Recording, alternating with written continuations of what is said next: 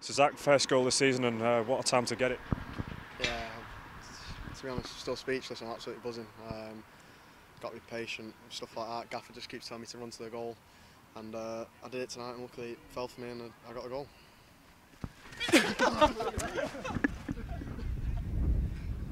Just on the game, then obviously it was quite a tough game out there. It looked it, but even without the red card, it looked like a deserved win tonight.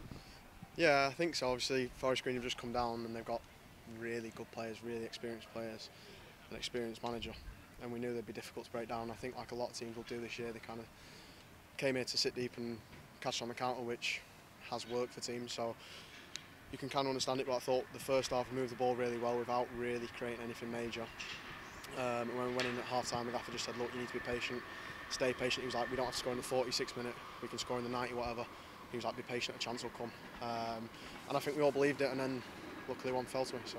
Yeah, you mentioned patience. Obviously, when the red card happened, obviously the expectation comes from the crowd, and obviously with yourself, you were the one that managed to grab the goal. So if you could just talk us through your goal and how it came about.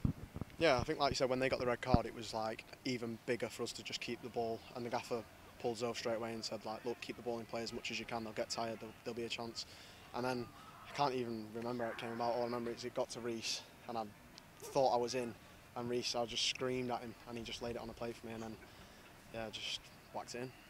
Yeah, obviously it's a busy week, 3 games within a week as well. So how do you find that as a player to sort of build yourself up for 3 different match days? It is difficult, but like we prep as well as possible. We was in Sunday doing recovery. We trained yesterday to prep for this game.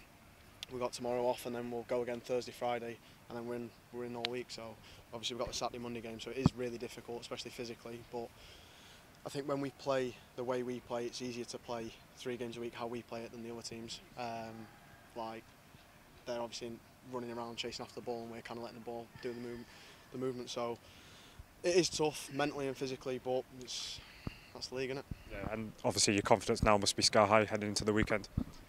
Yeah, I'd like to think so. I wish I hope I can follow it up, but we'll wait and see.